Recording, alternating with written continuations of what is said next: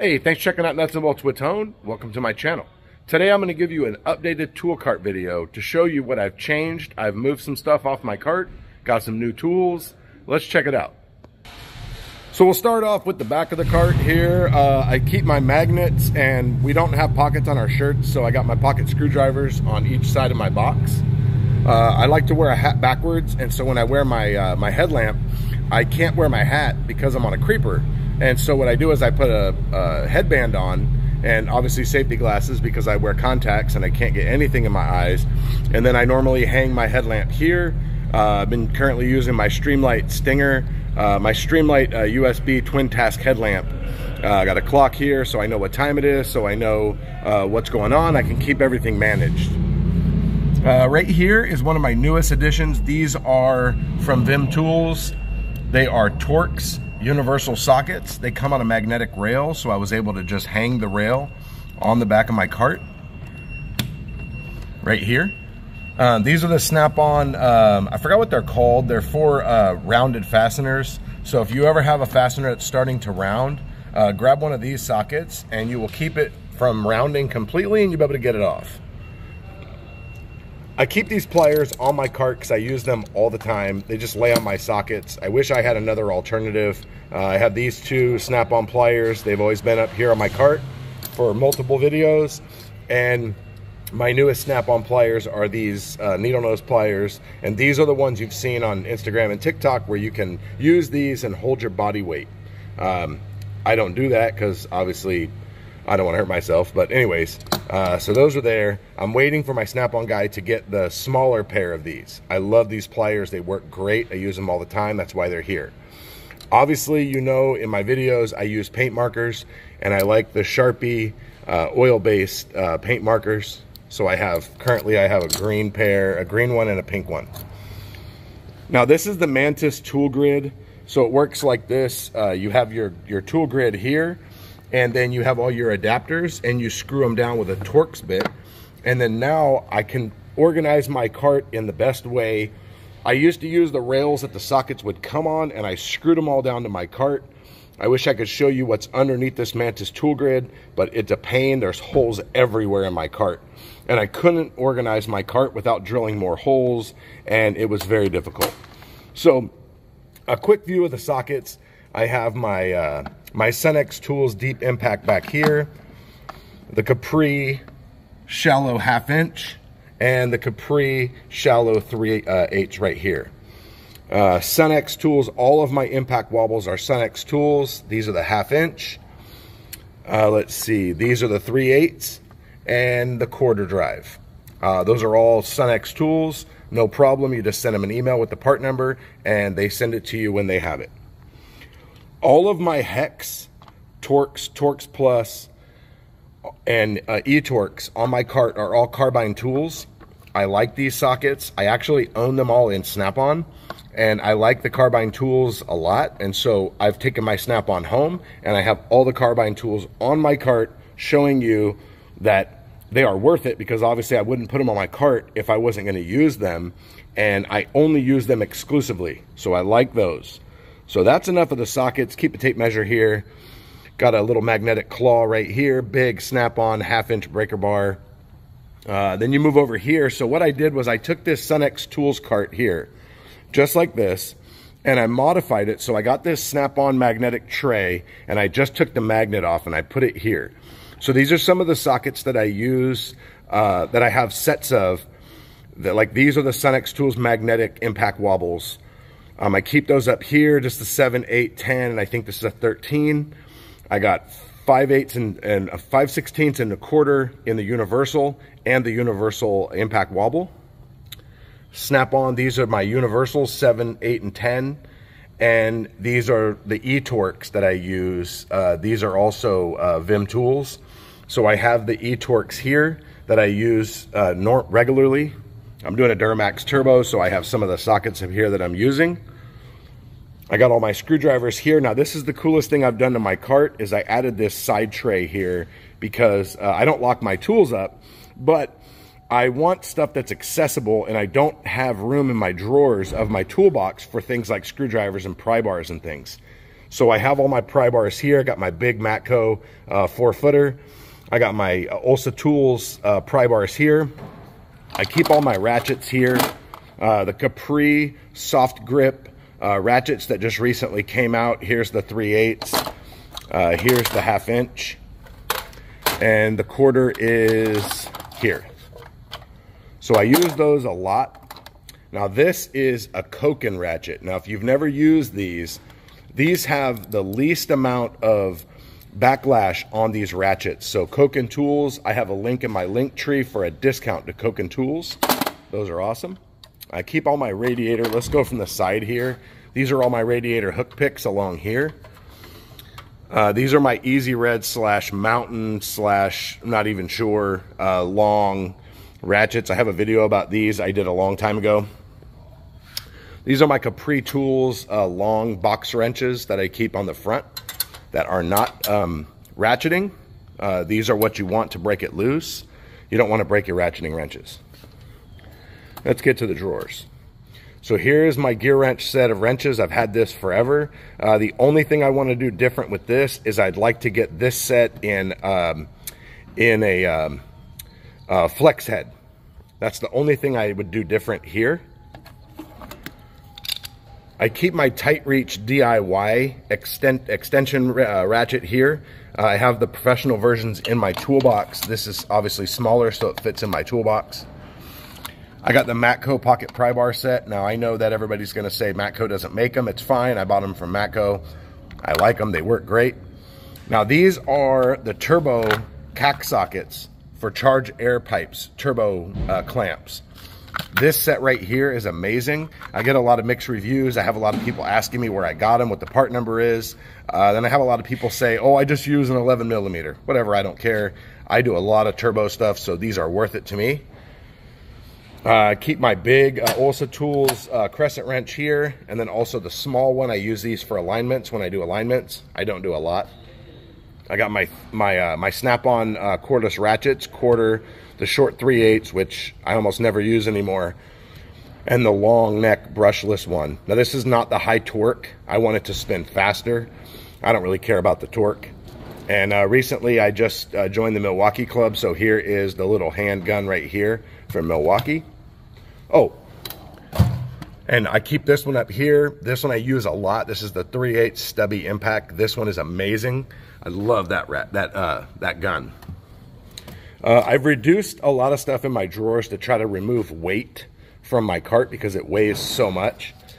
Here's the Lyle Tools hood clamp, hood strut clamp right there. There's a whole bunch of radiator hook picks in here.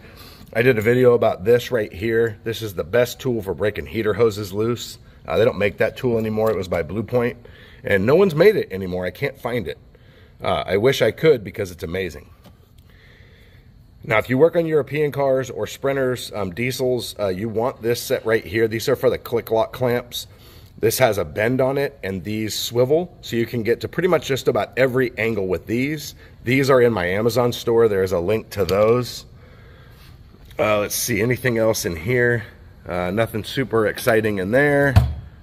Keep the Schrader valve tool here. Don't buy a cheap one. They'll break. I had a cheap one and one of the legs broke off. So that's a snap-on. And then this is just a little tray of caps and stuff. I have a yellow one and a red one here for 6 liters for the coolant degas bottle. You disconnect the hoses, you plug those two, and you can move the bottle and it doesn't leak. Move to this drawer. Now this is my snap-on little ratchet here. It came with this set, which is sockets, and then this one here is for the bits. And so I bought the bit set because they're little mini bits. These work great. I like those. Brake feeler gauges. If you don't have these right here, these are awesome. You can check brakes without pulling the wheels off. So these are plastic. And then this is the set that I've had since I started, the regular ones, but you got to pull the wheels to do that. Little Titan Tools, tamper torques. Those work great. Some other stuff in here. I keep my mirrors. I open this drawer quite often because this mirror and this mirror I use all the time. My 3-inch mirror is the best. My advice is buy them from Matco. Matco, if you have a problem with the mirror, they replace the whole mirror, not just the lens. I've had other companies where they just replace the mirror. So I like that. They replace the whole thing. It's got my blowguns here. I got some 3/8 Harbor Freight locking 3/8 inch extensions. Now these are my multi-tool pliers. I use these all the time. These and my snap-on trim popper. Between those two, I use those for everything. And then probably the most other used tool in here is my quarter drive locking extensions. Those are Blue Point.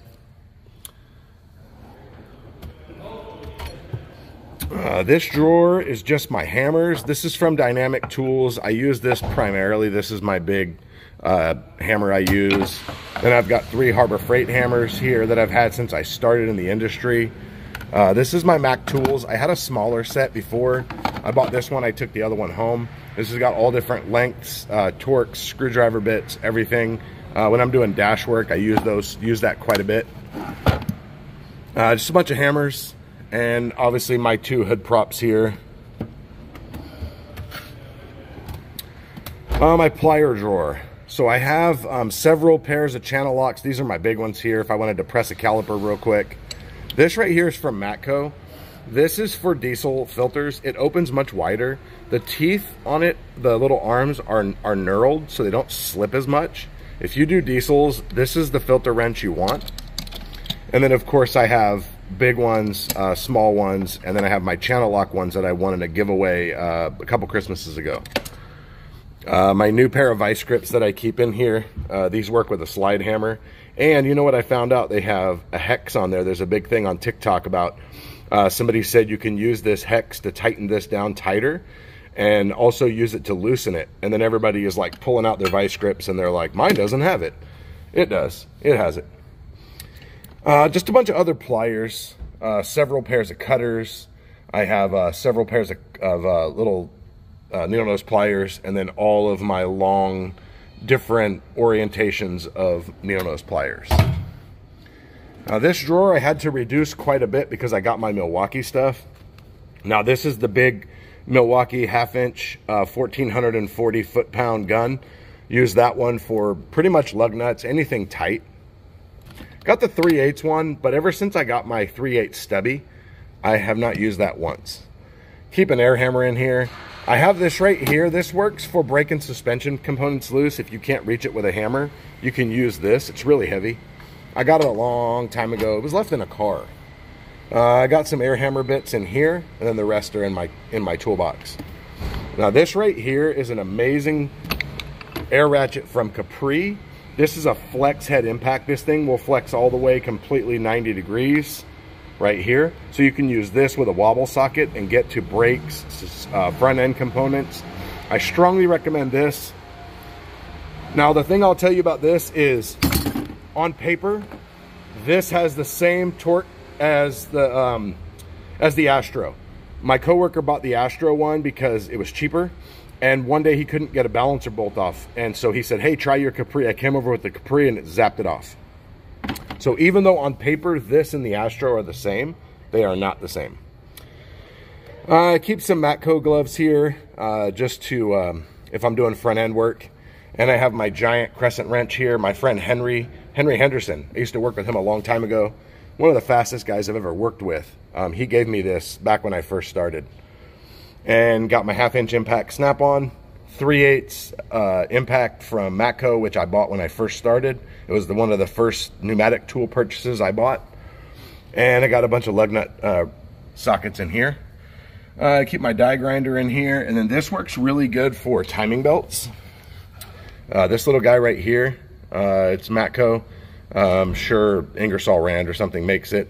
But anyways, this thing is a little palm ratchet. You can get this in places that you can't get the cordless tools. So this works fantastic for timing belts. Honda timing belts, this is what you want to have. Just on the side here, I got a big bag from 1-800 Radiator. I keep this with my rag so I have it convenient for me.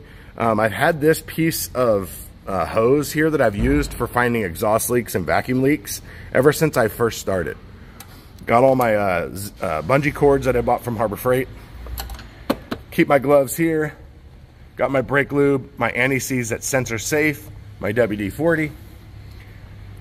And then on the back, I got my Grip Deco little magnetic bolt trays. Bought a 3-pack. I bought the 2, it has the 2 purple and the pink.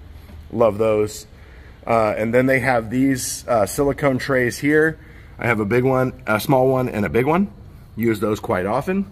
Now this is from Boltster. This one is actually pretty awesome right here. This one has multiple places you can put bolts in here. You can use it as storage. I use it to put tools in. I like it because it's blue, so it stands out on the engine, so then I don't lose my tools. So I like this. I use this under the hood, under dashes a lot. Then on the back of here, I just have my Craftsman little expandable trays. I get bounced around a lot, so I have to use, I have to have a lot of different stuff for different cars. And just some magnetic trays back there. Then most of all, you want to have these. You want to have some good earplugs, so when you're doing front end work, you don't get blasted with the air.